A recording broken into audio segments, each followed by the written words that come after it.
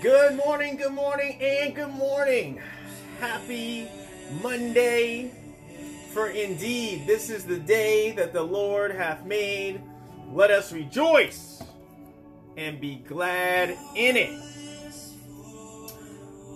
So hope everyone had a wonderful and blessed weekend. For truly, we are in a great season. Good morning, Amanda. Good morning, Liliana. Good morning, Brother Troy. So today we are going to focus. Good morning, Marie. Today we are going to focus on Brother Rob Pixley. Ruth. Hope everyone has had an awesome weekend and is blessed and got to enjoy some beautiful weather. And hopefully the storm didn't come rock ya. It appears that it came in last night here in North Carolina.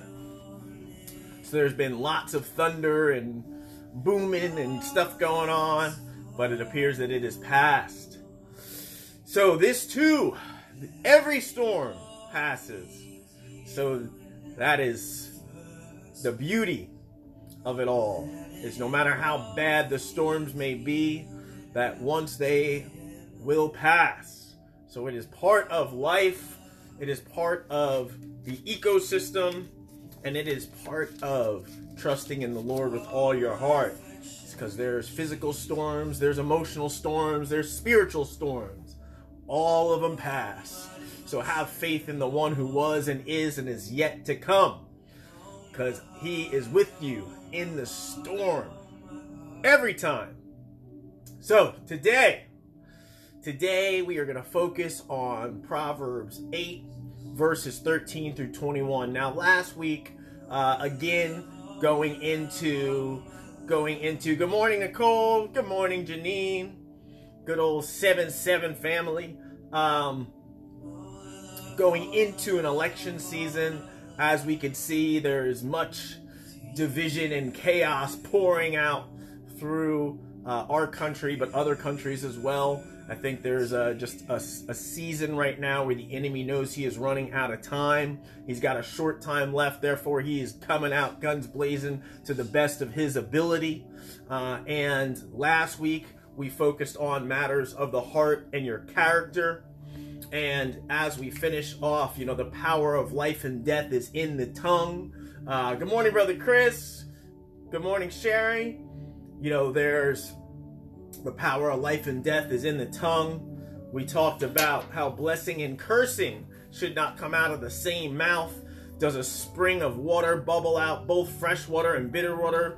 Does a fig tree produce olives or grapevine produce figs? No. And you can't draw fresh water from a salty spring. So if we could control our tongues, we would be perfect. And we could also control ourselves in every other way. So we have read, we know that you know better. We talked about that the other day. But as we're going into this week, I have come to the revelation, the Holy Spirit led unveiling of where we are. And I believe that we are under the impression that our words don't matter, even though we just spent the whole week last week saying how important it is and how mighty of a weapon the small tongue is, how it could set. It's a restless evil full of deadly poison. Among all the parts of the body, the tongue is a flame of fire. It's a whole world of wickedness corrupting your entire body, and it can set your whole life on fire, for it is set on fire by hell itself. So just recapping on some of the scriptures from last week. So this week, I believe that in our societies, all of them globally, that we have embraced cursing. Cursing used to be speaking evil over one another in order to bring them harm. It had been done so frequently that now cursing has just become a standard of speech. So, be very clear. I'm not talking about religion. I'm not saying that you are working your way towards righteousness, But what I am referring to, Brother Daniel, good morning, sir. Pastor Antoine, good evening, sir, or good morning, sir, and good morning, Bernadette. So I'm not talking about religion, working our way to something, but what I am pointing out is biblically, it is covered over and over and over and over and over and over and over again by the words that we speak coming out of our mouth. So with that said, that is going to be our focus for the week, is extracting from the scriptures what the Word of God says about cursing. So our society has embraced cursing as just common speech. We just feel that it's just the way we talk. However, biblically, it would appear that it was a big deal in the Bible. Now, if it was a big deal in the Bible, that means it still is a big deal in the Bible. So today, when we are talking about wisdom, that is going to be the context of Proverbs 8, is talking about wisdom. In my personal belief, I believe that it is about Yeshua being wisdom. My personal belief. So read Proverbs 8 on your own. But I'm going to share with you today verses 13 through 21. Brother Leroy, appreciate you hanging out with us. God bless you. Now, all who fear the Lord will hate evil. Therefore, I hate pride and arrogance, corruption, and perverse speech. Common sense and success belong to me. Insight and strength are mine. Because of me, kings reign and rulers make just decrees. Rulers lead with my help, and nobles make righteous judgments. I love all who love me, and those who search will surely find me. I have riches and honor, as well as enduring wealth and justice. My gifts are better than gold, even the purest gold. My wages better than sterling silver. I walk in righteousness and paths of justice, and those who love me inherit wealth. I will fill their treasuries. So again, the context of Proverbs 8 is referring to wisdom. It is my personal belief. If you absorb Proverbs 8, I really feel like they are talking about Jehovah Jireh, the provider. I believe it is the way it is read. To me, it appears that we are referring to the characteristics, one of the sets of the characteristics of Yeshua. And that's just my personal opinion. Either way, if we are still just talking about wisdom, all who fear the Lord will hate evil. Therefore, I hate pride and arrogance, corruption, and perverse speech. So this week, I just wanted to encourage you, not because of being religious, but it is written that perverse speech and the words we speak have meaning and they have power. So when we are cursing, this is something that biblically that it is really pretty strong against. So I just want to illuminate that. This isn't for a conviction or condemnation of you. This is if you are cursing a lot. Out of what we read all of last week, it said out of the abundance of the heart, the mouth speaks. So we have to kind of choose here what we're going to follow.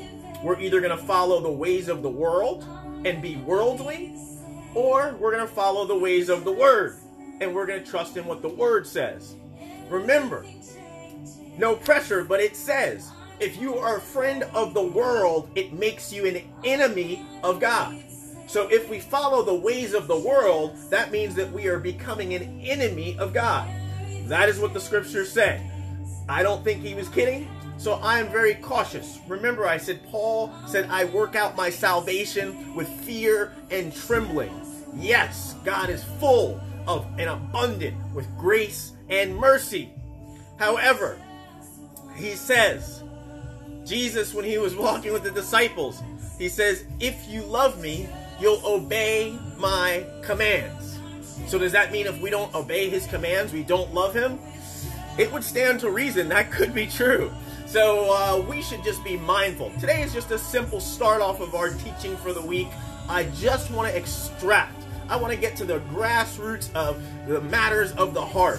Why is our society tearing each other apart? I think it was compromise. So when you look at sin, sin is a small compromise. When you look at the example I use very often is King David with Bathsheba. It was a small compromise. There was no big sin in him watching Bathsheba bathe from his own rooftop. But what happened is that little bit of compromise began to shift all the way through a series of events that he didn't even realize he was doing at the time, because it was just one small compromise, one small compromise, one small compromise, one small compromise, one small compromise. And then, where was he? He was so far off beaten path that Samuel had to come to him and give him a false story about a man who had a whole herd of animals. And he took one of the sheep from this poor man who only had one and nurtured that one as his own. King David, enraged, slams his fist down and says, "Execute that man." And Samuel says, "That man was you." Because King David, through small, tiny compromises, eventually murdered Bathsheba's husband after laying with her and getting her pregnant and having to figure out a way out of the scenario. He ends up sending Uriah to the front line and murders him. I use that example all the time because it started so simple. It was just a little compromise. And I bring that up because I think cursing, out of the abundance of the heart, the mouth speaks. I used to curse a lot. I'm from New Jersey. That's like just part of the thing. That's just the way you speak. But the Holy Spirit began to convict me, and it was bringing out the impurities that were in my heart. Because truly, when I started to realize that, it didn't feel as good to curse anymore, when that used to be my big words. That was my whole conversation most of the time when I used to hang out in bars. But the Spirit began to convict me and say, not condemn me, but convict me. And I started feeling like maybe I should use different wording. It didn't feel as good to curse anymore.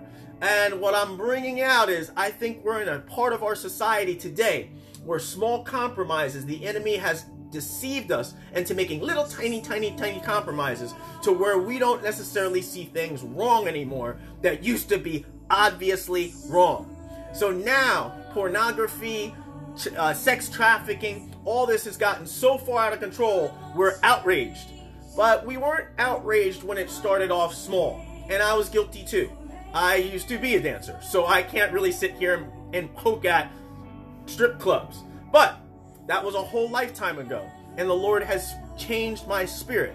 So those small compromises in the beginning, no one really paid attention. But now that we're at a point where there's child pornography, we're outraged. But it didn't just start out. Satan didn't just pop up with child pornography. It started out kind of small. And he's got us to compromise our standards just a little bit, just a little bit, just a little bit, just a little bit, just a little bit, just a little bit.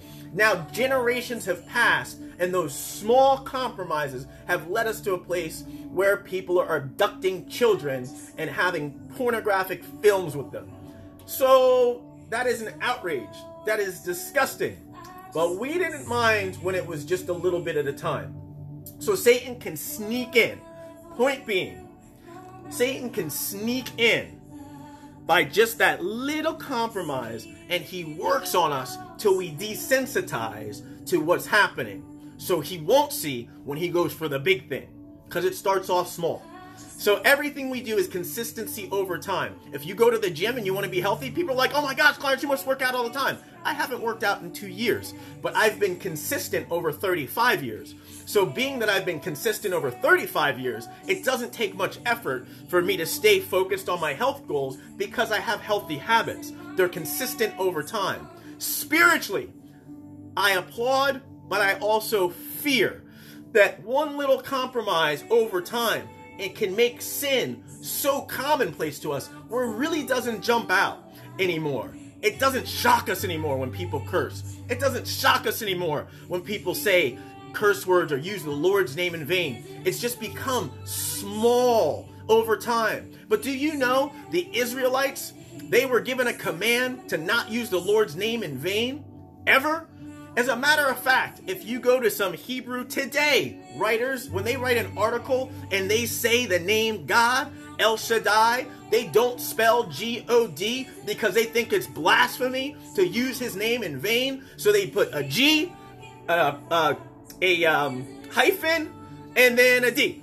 They won't even spell the name God because they honor his name so much. They wouldn't dare de-edify his name by spelling it out when it wasn't necessary to call upon it. Think about that. Our society has become a point where we use that as a common curse word.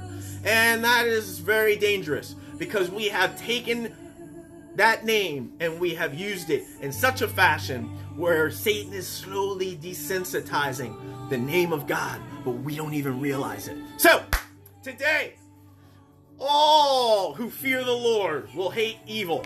Therefore, I hate pride and arrogance, corruption, and perverse speech. So today, Father God, we just praise you, we glorify you, we lift you up. Lord, we know there is no condemnation for those that are in Christ Jesus.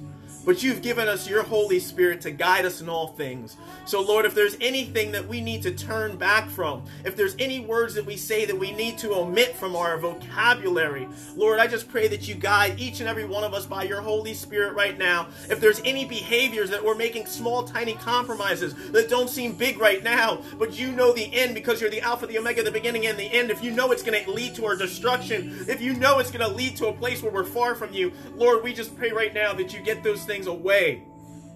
We just bind and break any word curses, intentional or unintentional. Lord, we just protect our hearts, we guard our hearts by watching our tongues. So Lord, we just pray right now that you open our eyes, our ears, our heart, and our soul, and break our heart for what breaks yours, even within our speech. Lord, we don't want a society of complacency to separate us from you. So pour out your Spirit upon us, Lord. Change us from the inside out. Lord, show us where we may have failed you. Forgive us of any of our sins. Lord, just continue to bless us abundantly with your presence. So, Lord, we just need you. We glorify you. We lift you up. We want to honor you with all of our hearts. Let nothing get in the way of our relationship with you, Father God. So we just trust in you. We glorify you. We love you. In Jesus' name we pray. You said, if my people which are called by my name will humble themselves and pray and turn from their wicked ways and seek my face, then I will hear from heaven, forgive their sin, and heal their land. So Lord, help us. Help convict us of the things that are wicked in your sight, even if they may not be wicked in our own right now because we're desensitized to a society that has accepted them. Lord, show us where we may have hurt you, wronged you, sinned against you. It's you and you alone we sin against, Lord. So help us to be better examples of who you are and who we are in you. In Jesus' name we pray. Amen. Well, the two things that we know for certain, Jane, good evening, and that is Jesus loves you, Clarence loves you. The third thing is you can't do anything about either anyway, so you might as well get used to it. So today, I encourage you, and you don't have to beat up on people that curse as their normal vocabulary. They just don't even know any better. But if you know better, you knew better. If you know better, guard your mouth, because by guarding your mouth or your typing, you're also guarding your heart. Because remember, we must all stand account on every idle word spoken on Judgment Day. And the words that we say will either condemn us or acquit us. So it is important what we say. It is important how we speak. It is important what we type. So just be focused on it. I'm not condemning you. I used to curse a lot. You couldn't have me in public after 2 drinks. Thankfully, I don't drink, and I really don't curse that much anymore either. If I stub my toe in the middle of the night, that might be a different story. If I smash my finger with a hammer, that might be a different story. But as just normal conversation, I have found a way to have better conversations without utilizing those words. Not because I'm so righteous and not because I'm so holy, but because he deserves my best. And me giving him my best is making sure that I represent him in a proper way. So, I am mindful on how I show up because I don't want anyone to think that, oh, well, you know, those Christians are the biggest hypocrites out there anyway. So I never want that to be the case. If I am the only gospel someone's ever going to see, I am very mindful how I show up. Why? Because we know better. So, I am just going to challenge you today. I'm not condemning you. I challenge you today. Be mindful of your words. Don't beat other people up for their words. Just be mindful of your own. Let's be mindful how we react on the internet or respond on the internet. Let's be mindful how we interact with each other, because this is how we show up. This is making disciples. People will follow and model our behavior. We don't want to be caught up in a lot of conspiracies and garbage and fights and arguments, because people look at us and go, man, see those Christians? And the enemy is whispering in their ear to think that way. See, you don't want to be like them, the accuser. So, I'll shut up because I'm off today. I have to get some stuff done, and I'll keep you here all morning. So I love you guys. God bless, share, and love one another. One job, folks. Love one another.